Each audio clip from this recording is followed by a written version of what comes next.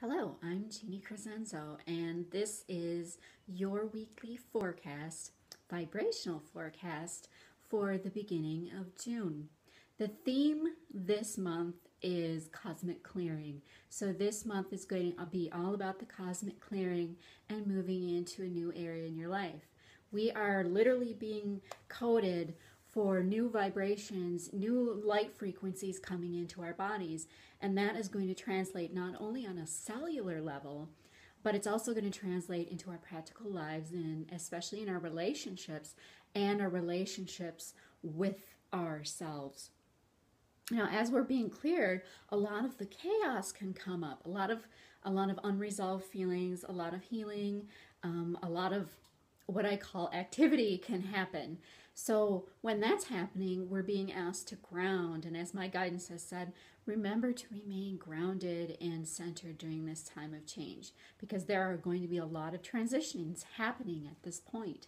Now, this can translate into our relationship area as well, including our relationship with ourselves and how we see ourselves, which can in turn change the nature of our relationships that we're currently in. And that's including our romantic relationships, our platonic relationships, relationships with family, and relationships with work relationships.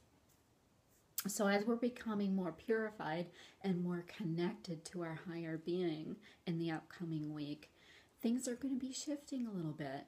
We may find that what we originally thought we wanted, we end up changing and going for something that makes more sense to us, something that's more divinely guided. Another aspect of this week is that we're going to be divinely guided to new pathways, new journeys, new beginnings. And so that might end up looking a little bit differently than what we're used to.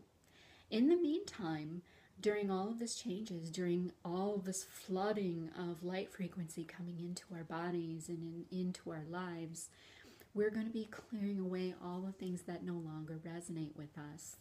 And this will allow us to be more clear in our heart centers and really be able to listen to what it is that we want in our lives, and listen to our deeper connection to our true selves, and also what I call our divine inner child. Now, this will also translate into a clearing out of our ear chakras and allow us to be more connected in that area.